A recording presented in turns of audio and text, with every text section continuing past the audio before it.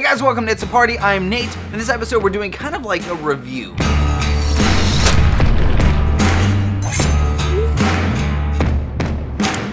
In this episode, I'm going to show you guys how to do a really simple steak dish with this fun seasoning I found. It's called gunpowder. I just saw this really cool seasoning on Instagram, and I thought, man, hey, I want to try that. It's a steak and brisket seasoning by Grill Your Ass Off. Now, just to be clear, this is not a sponsored post, and we are not getting paid.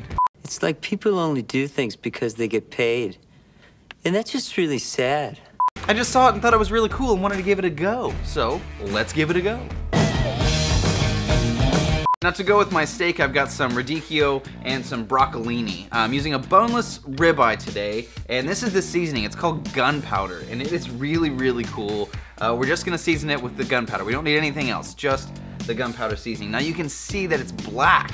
It's got activated charcoal in it, which gives it a really cool color. Now this is kind of weird, which is probably why I'm not usually into like stuff like this. It was interesting. It was so interesting when I saw it. I was like, okay, I have to buy it.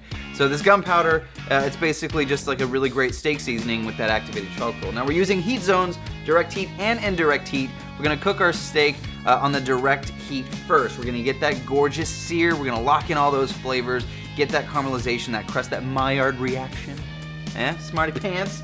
So once we get our grill marks on both sides, we're going to, look at that, look how black it looks. It's not charred, by the way, it's just caramelized perfectly, but it looks like it's cool, it's really cool.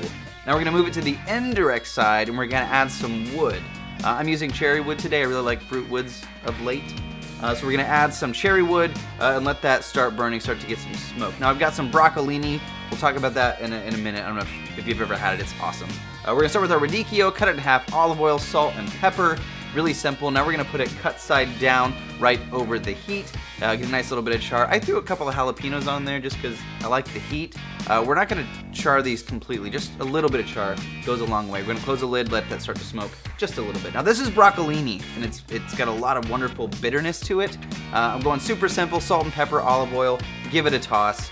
I'm gonna flip my radicchio over, and check out that like gorgeous caramelization, just a little bit of char, just a little bit of char. We're gonna add our broccolini, same thing, we're gonna get just a nice bit of char sear on that just to bring out some of those smokier flavors. Once we give those a flip and they're starting to look beautiful, we're going to pull everything over to the indirect side. Now you guys have heard us talk about direct and indirect heat. Using this method really gives you a larger window of cookery to make sure everything stays cooked or gets cooked properly. So we want indirect heat on one side, so no direct heat, and we're gonna let it smoke for just a little while until it's finished to your liking. I like the medium rare. So we're gonna let this rest for just a bit. Look at that gorgeous crust on this thing. It's a beautiful steak, and that gunpowder is super fun. It's weird, but it's fun. Pull all the rest of your veggies off. Go put those to the side. Now once you let your steak rest, please let your steaks rest.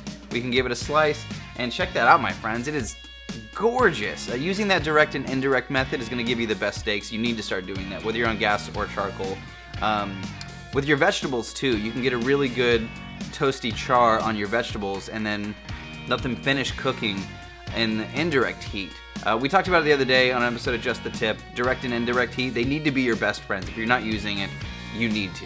Good tip. I hope you guys love that episode. It's a really simple, easy dish. There was lots of green, but I kind of dig that. And the steak, that black steak, super fun. The company's called Grill Your Ass Off, and the spice is called gunpowder. It's super fun.